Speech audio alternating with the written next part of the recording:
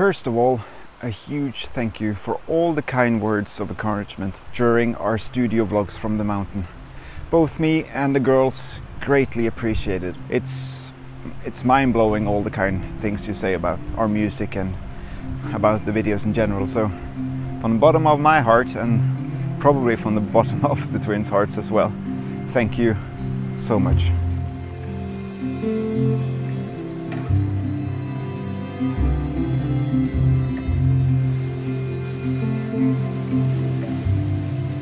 This weekend was supposed to be the weekend where I filmed the season finale of Running Waters, season 1. But as sometimes in life in general, things necessarily don't go as planned, and my life is no exception. So last week was extremely busy for me. There were so many things that happened all at once, and a lot of good things, mind you. I can't talk about it all that much, really, because there is a lot of details that are yet to be cleared before I can talk about it. Let's just say that it was a giant leap for Oddbjørn and for Rags and Feathers as well. We are going on television. That's one thing. So I had to postpone that little trip up in the mountains because I can't commit to a full hike because there's just not enough hours in the day. But I really hope that I am still able to film the season finale of Running Waters before the fall gets here, because the fall in Norway is really wet and very cold, at least where I live, so I can't camp all that much during the fall. So fingers crossed for a weekend of great weather so I can wrap up season 1. Otherwise, we're just gonna move along with the schedule as planned. But there is time for one trip today. Short hike in Tysvær, Aksdal, pretty close to where I live, and I located a really cool little stream. And I'm gonna take an image from this stream, and then I'm gonna go further in towards a mountain that's called Valhest, which is 330 meters above the ocean, which coincidentally is the license plate number to Donald Duck. So there's that. So I'm gonna head inwards towards Valhest in a minute, but first I'm gonna take an image of this little stream which runs over a cliff and creates a beautiful little waterfall. So this is kind of a running water local edition, if you don't mind me saying. So just take a look here.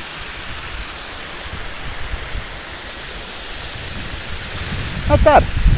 I'm gonna take an image from here, and then I'm gonna go down there and have one last image looking upwards. So 2 images from here. So let's set up.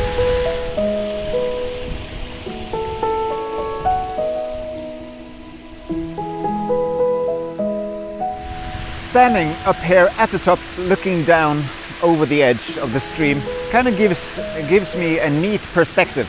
It looks kind of interesting.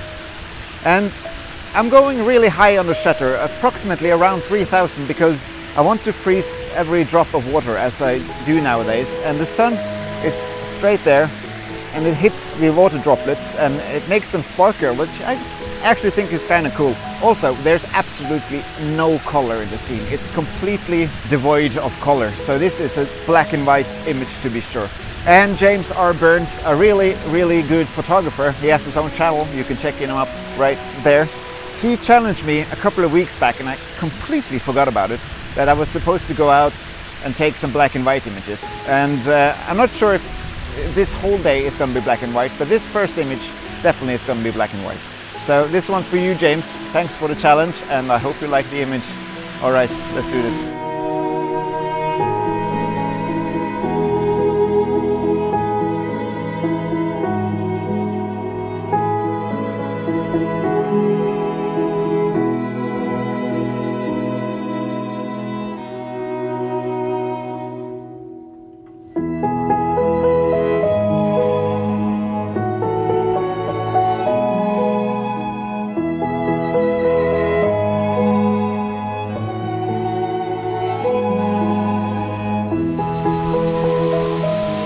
After I climbed down here and looked up, I realized that the image I thought was going to work, it just doesn't work. So I'm skipping that image. Instead, I'm gonna do one image where I'm sitting on that rock there, and that's gonna be my thumbnail shot for this video. So I'm having a 10-second shutter delay on, and hopefully that gives me just enough time to get onto that rock without falling and breaking my neck.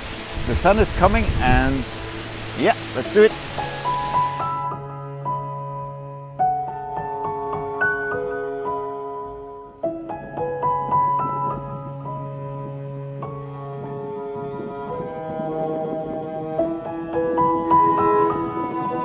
Many of you already know 𝐂𝐴𝐻𝐸, my cousin who has his own YouTube channel where he flies his drone.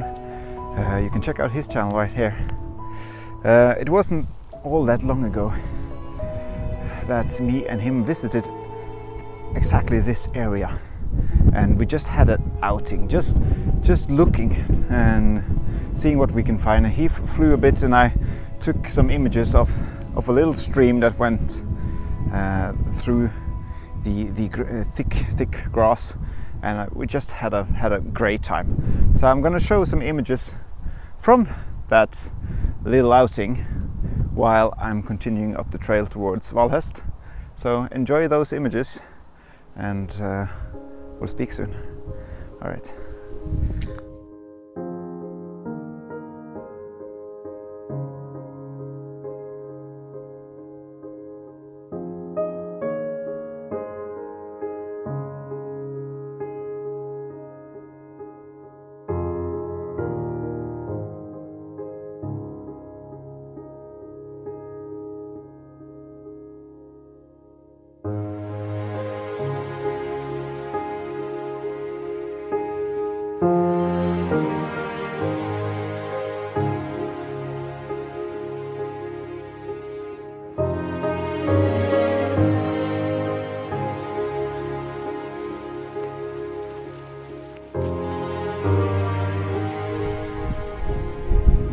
Well, this is slightly embarrassing. One of these three tops is the mountain where I'm going to. And I think it's this one, but I have no idea. That's what you get when you don't check a map before you head out. Anywho, excuse me, sorry to interrupt, but this is future Oddbjørn, and I've been to Mount Valhest. And I'm now on my way back, and I'm precisely at the point where I'm filming in the past. And I have to say, past Oddbjørn, you are way off. You can't even see the mountain where you're heading. That's not even 1/10 of the way. Do more research next time. You're an idiot. And good luck. Anywho, they usually mark these things, so I'm pretty sure there's a sign up there somewhere that will tells me either if it's that or that one. So I'm not too worried. But 1 in 3 chance, 33% that I climbed the right mountain. By the way, there are some gorgeous looking clouds today, so really crossing my fingers for a decent view, which I'm sure there will be. All right, let's keep heading upwards or inwards in that general direction, I reckon.